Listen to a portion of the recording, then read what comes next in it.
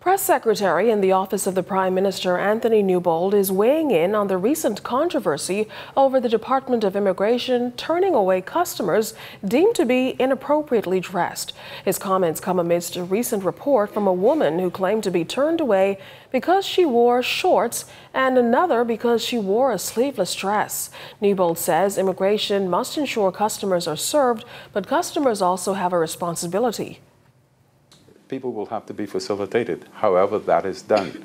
But the Department of Immigration, as the other departments, have an obligation to take care of their customers. Customers also have an obligation to follow reasonable rules. And the Department of Immigration, again, understanding their mandate, will determine the best way for them to be able to do that.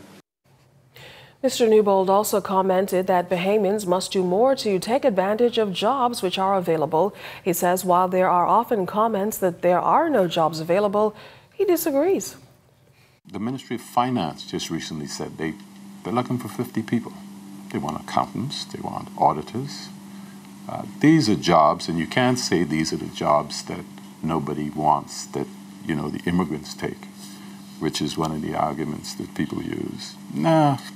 These are well-paying jobs that, if you're qualified, you can get them. Preparation for jobs is anchored, among other things, in having a good education. And we know that the government has made education free at BTVI, UB next September.